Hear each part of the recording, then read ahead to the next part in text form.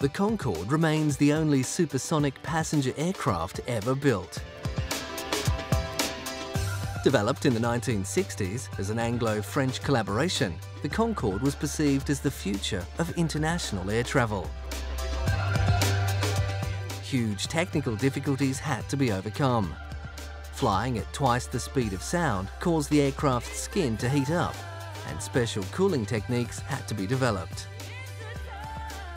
The streamlined shape needed for supersonic flight was bad for pilot visibility when taking off and landing. During approach to the runway at subsonic speed, the long nose would be dropped to a position 12.5 degrees below the horizontal.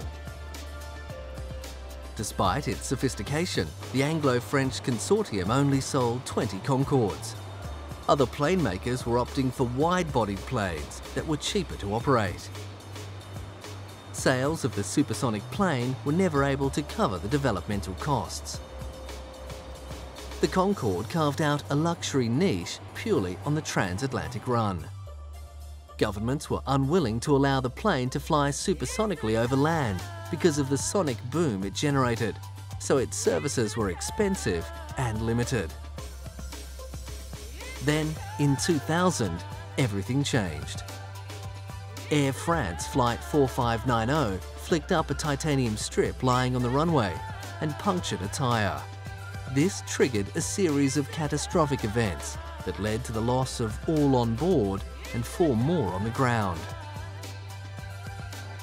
It was the beginning of the end for the Concorde. Though the problems that had made it so vulnerable were rectified, the plane was retired in 2003.